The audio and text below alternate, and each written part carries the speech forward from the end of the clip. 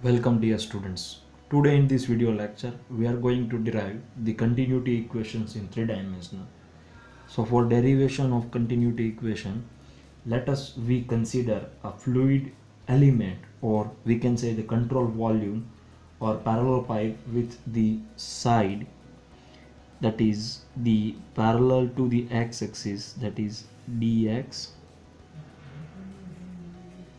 parallel to the y-axis, it is dy, parallel to the z-axis, that is dz.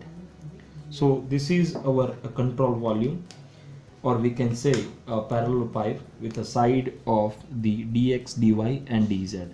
Let me give the name of different points, that is A, B, C and D. So this is one plane. Another plane is E, F, G, H. Let we take rho is the mass density of a fluid,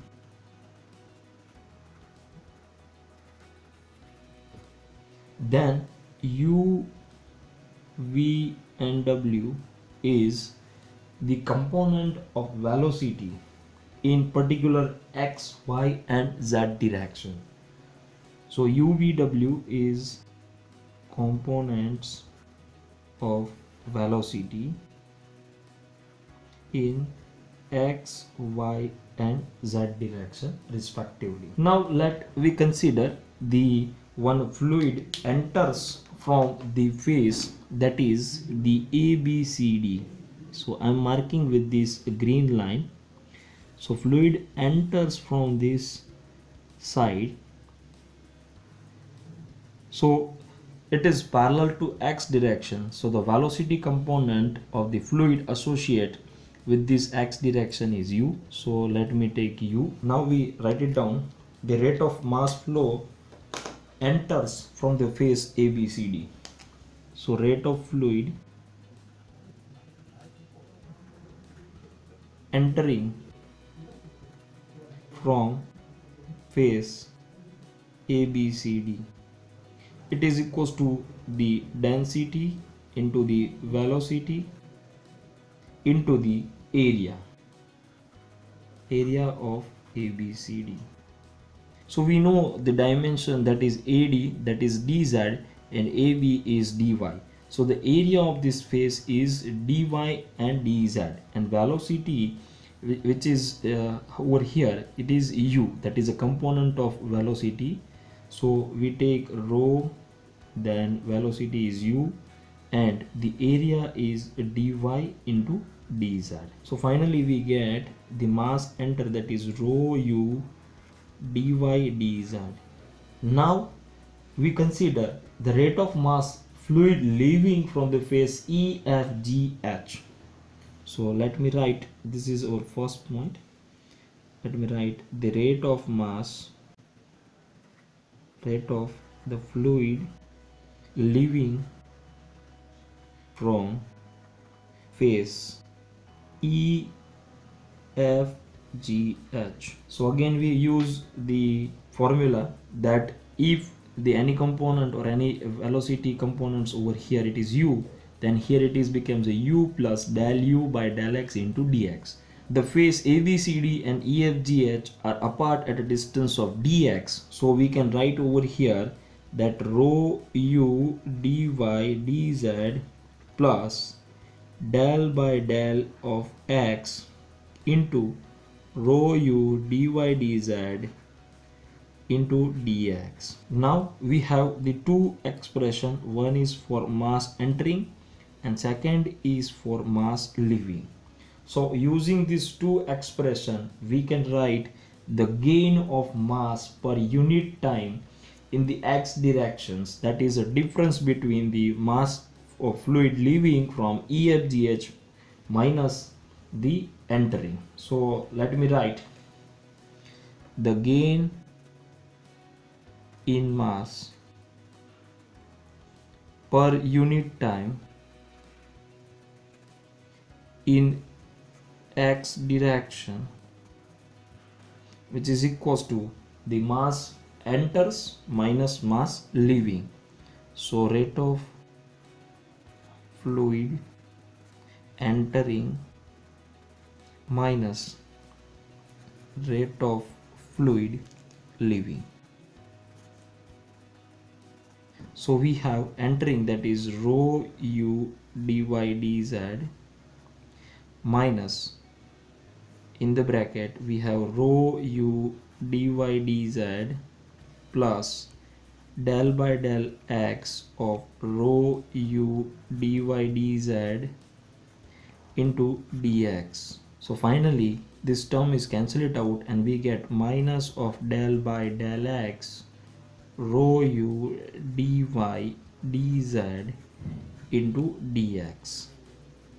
Now we know that the dimensions cannot be changed with respect to x, so we take it out of the differentiation. So finally we get del by del x of rho u into dx dy dz. So this is the net gain or mass accumulated per unit time due to the flow in x directions. Now similarly we can write the net gain in the mass due to the flow in y directions as well as in the z directions. So similarly I write the expressions for y and z directions. Gain in mass per unit time in y direction and z direction. So we can write for y direction it is minus del by del y of rho into v into dx dy dz. Similarly for z direction we can write minus del by del z of rho w into dx dy dz. Now from these all three directions we can write the total gain in mass in the parallel pipe or the control volume. So total gain in mass per unit time in control volume. So it is the summations of the net mass gain in x direction, y direction and z direction. So we get minus del by del x of rho into u. We take a minus sign common from all the three terms.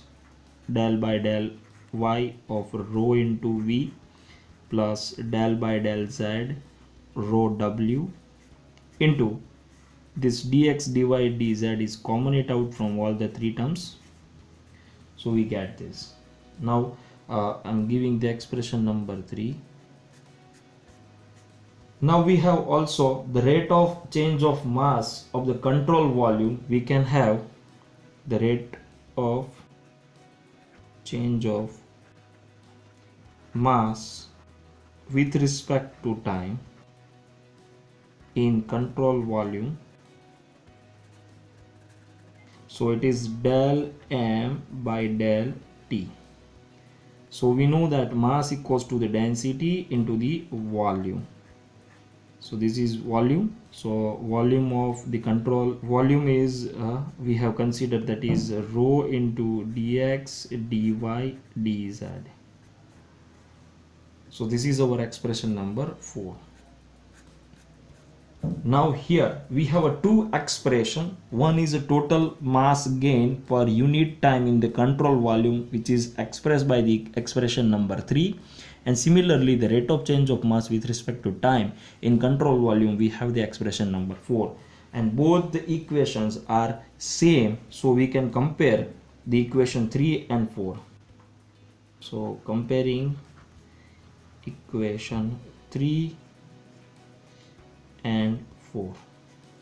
So we have minus del by del x, we have bigger brackets, into plus del by del y of rho v plus del by del z of rho w into the dx dy dz. and from the expression 4 we have the del by del t into rho into, we can write as a dx dy dz, and dx dy dz is cancel it out from both the terms, and if we rearrange this expression then we get the expression that is minus bracket del by del x of rho into u plus del by del y of rho into v plus del by del z of rho into w equals to del rho by del t. And if we rearrange the expression then we get the del by del x of rho u plus del by del y of rho v plus del by del z of rho w plus del by del t of rho equals to 0. So this is the three-dimensional general form of continuity equations.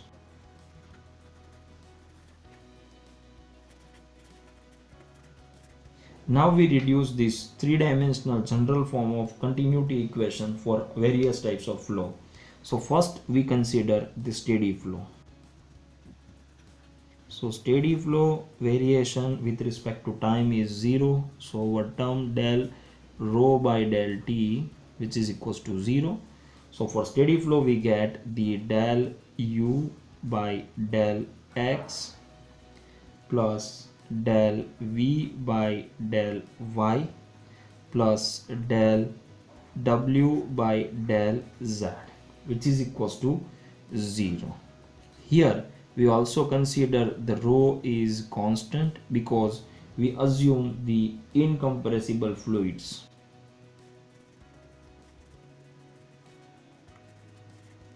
Now there is a second. Suppose if we consider the two-dimensional flow, then our expression two-dimensional, steady and incompressible.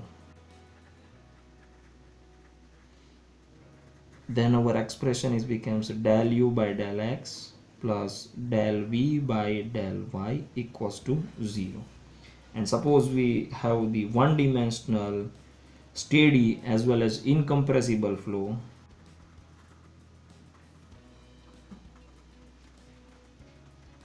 then our expression is del u by del x equals to 0. So this is the our expression for the different types of flow for the general three-dimensional continuity equations. Thank you for watching this video.